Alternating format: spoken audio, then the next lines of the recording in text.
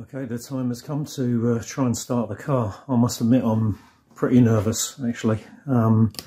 So got the fire extinguisher ready just in case anything goes badly wrong, but we'll give it a go.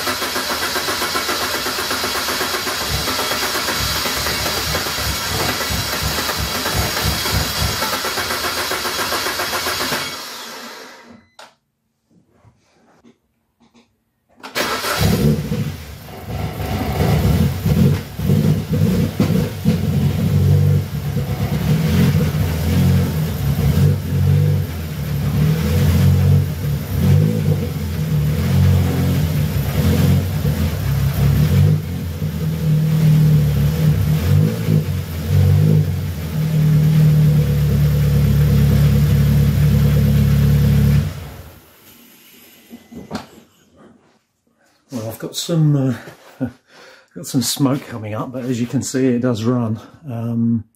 I might just be burning oil or something off the manifold. So the exhaust is rattling, which was my concern. I can hear it rattling a lot inside, so I'm going to have to figure that out. I just don't seem to be able to get the clearances right under the body of the car, so I'll fiddle around with that for a bit and see if we can get that sorted. And then the other thing I want to check is that I haven't got any fluid leaks anywhere, so I'll do that next. As you can see, the oil pressure is steady at 75. It's running a bit uneven. They always do where they've been remapped. They run uneven until they get hot.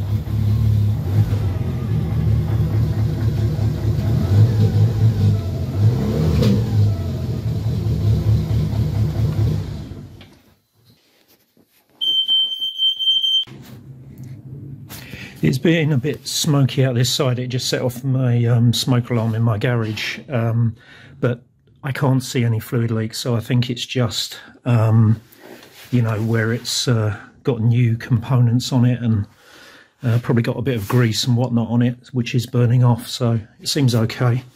Can't find any fluid leaks. The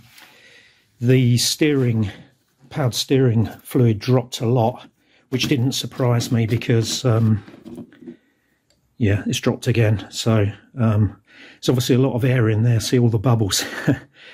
So I can top that up and bring that up back up to the right level. Other than that, I'm pretty pleased, quite honestly. That's pretty good, pretty good. What I'd like to do now is I need to sort out the rattle on the exhaust. Once I've done that, I'm going to get it off the axle stands and get it outside and run it for a bit longer.